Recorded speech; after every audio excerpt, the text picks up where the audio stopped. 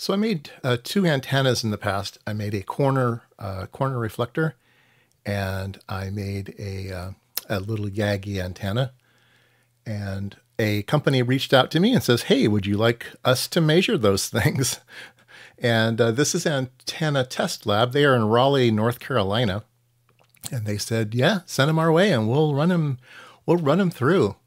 So they have a nice little office with some cool antennas in the show and tell area, but they've got all the right equipment. They've got lots of nice like Roden Schwartz stuff and all kinds of cool things. But the very best things are off in the laboratory. Yeah, let's go in the back here where the laboratory is. It's a big anechoic chamber. Anechoic just means there's no reflections. Nothing from the outside world gets in and nothing from the inside gets out. And nothing bounces around. That's the most important thing, is there's no reflections in the room. And so there is a bunch of test equipment and then a chamber. And the chamber has all these little foam kind of cones. They're probably carbon filled. That they probably absorb. They're absorbers for RF radiation. And yeah, so here's my little corner reflector there, ready to be tested. Here's the receive antenna. It looks pretty wild. All right, so everything gets rotated in all different dimensions. Takes about half an hour to measure an antenna. Gets swept for frequency and XYZ and all that stuff, and out comes data. Here's the data that was supplied. They go through some measurements and create a big Excel spreadsheet.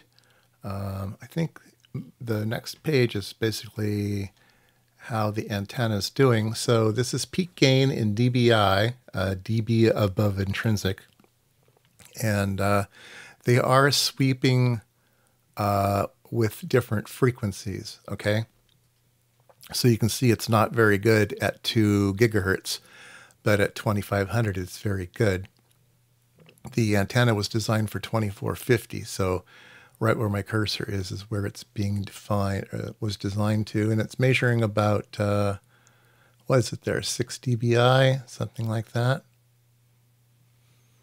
All right, they also supplied a file here that lets you look at in 3D at the radiation pattern of the antenna, and that's over frequency as well. So let me put it up here to where it's actually working quite well. Let's put it at 2450 is right there.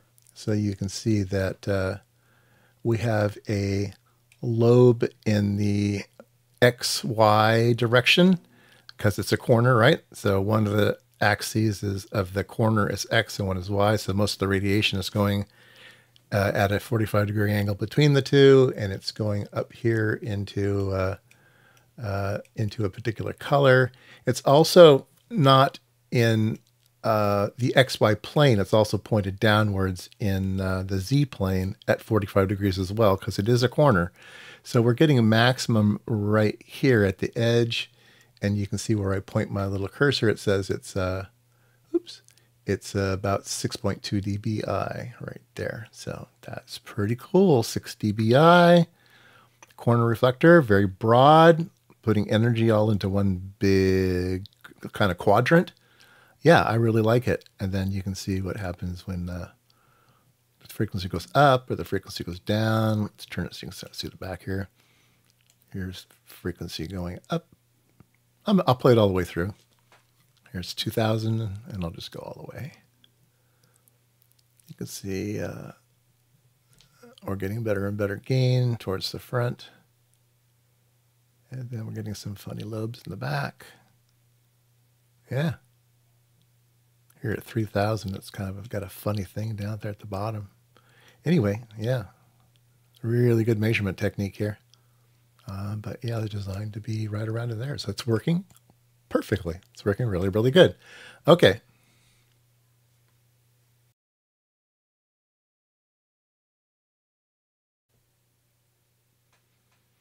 All right, now we're going to do the same thing for the YAGI. Here it is in the anechoic chamber. And we are going to spin it all around and make its measurements and see how he does.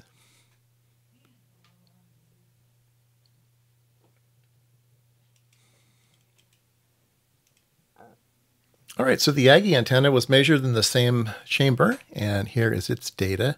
Again, we'll go to the z-axis gain here. And again, this is per wavelength, so at its peak, right about yay, is right about 2450.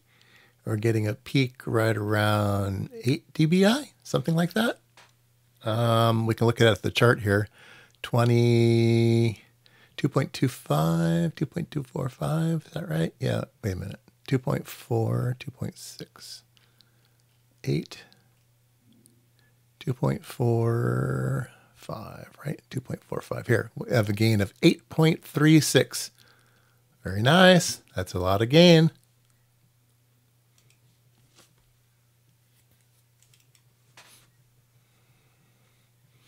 All right, we can see the antenna here. It looks very weird, kind of what the heck's going on, but that's at a frequency that wasn't designed for. So let's go up here to 2450. There we go.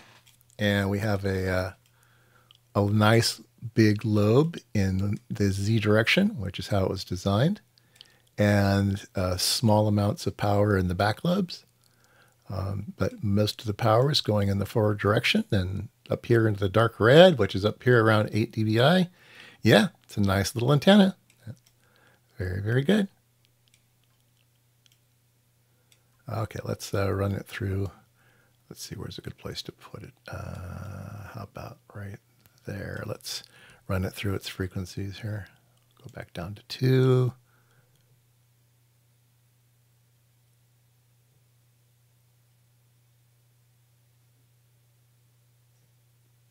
Yeah, look at that. One big forward lobe there at, what is that, 2565. And then a lot of back radiation at the higher frequencies. That's interesting. Wow. Okie dokie. Yeah, it's fun.